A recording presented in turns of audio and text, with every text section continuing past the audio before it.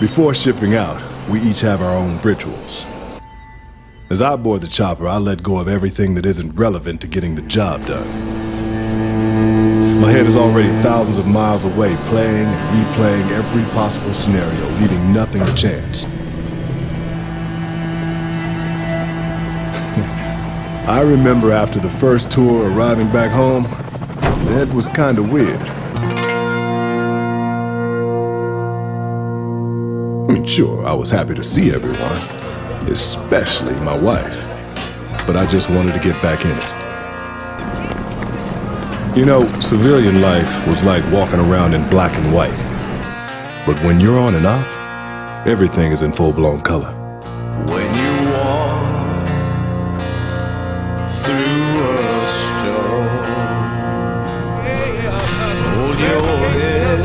Charlie 1-2 on November. Close on the target. Okay, let's go.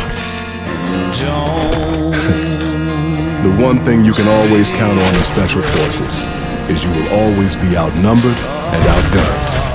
You have to be smarter than the enemy, use speed, surprise, and violence of action. Synchronizing an attack is one way of overwhelming an enemy and appearing like a far larger force than you actually are. 4 guys, working together to become greater than the sum of the individuals. This is the essence of our union.